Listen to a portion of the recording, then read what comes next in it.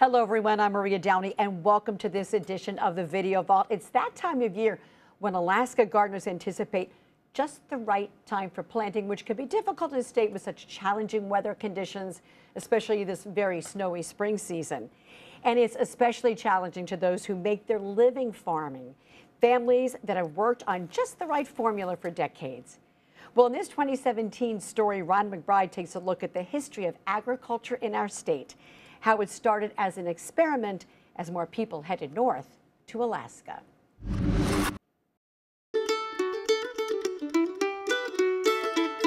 The first farmers in Alaska planted seeds for what was to become a never-ending experiment in which with every crop they learned something new.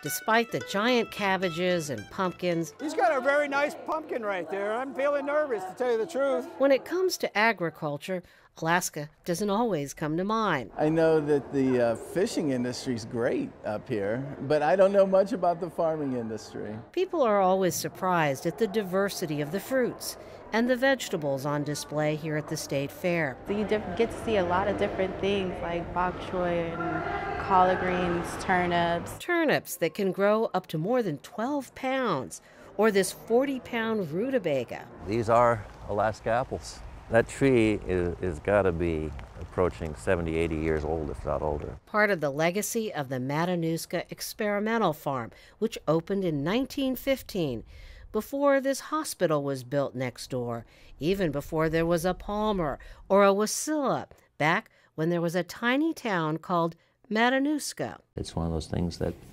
fewer and fewer people remember because it's gone. Although the town did not survive, only the train tracks, farming did take root in the region with help from this experimental station. There were grand visions of millions of acres of farms being developed in Alaska. Alaska had 7 agricultural stations funded by the federal government.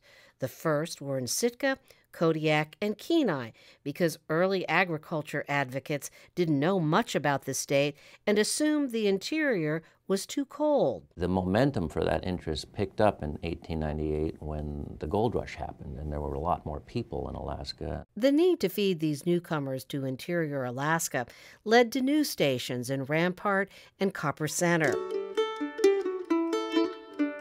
The Rampart station was one of the most successful of all, where, as the caption from this photo reads, there were turnips as big as his head.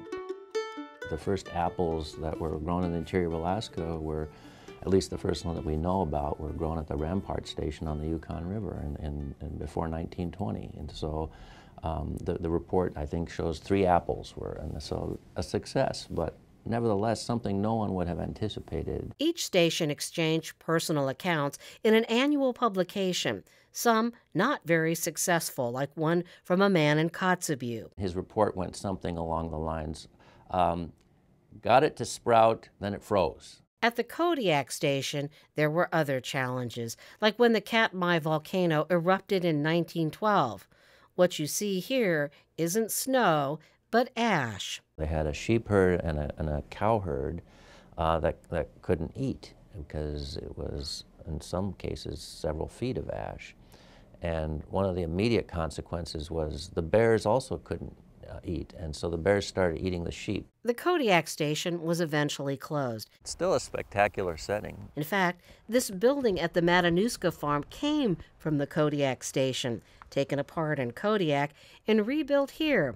So now you know why it's called the Kodiak Cottage. So how old is it now? 100 years. Today, only 2 of the original agricultural stations remain open. This one in Matanuska and another in Fairbanks, where most of the research now takes place. Hard to believe, at one point there were more than 100 scientists based here. People who came here were pioneers in the sense that they were coming to something that was largely unexplored for purposes of agriculture.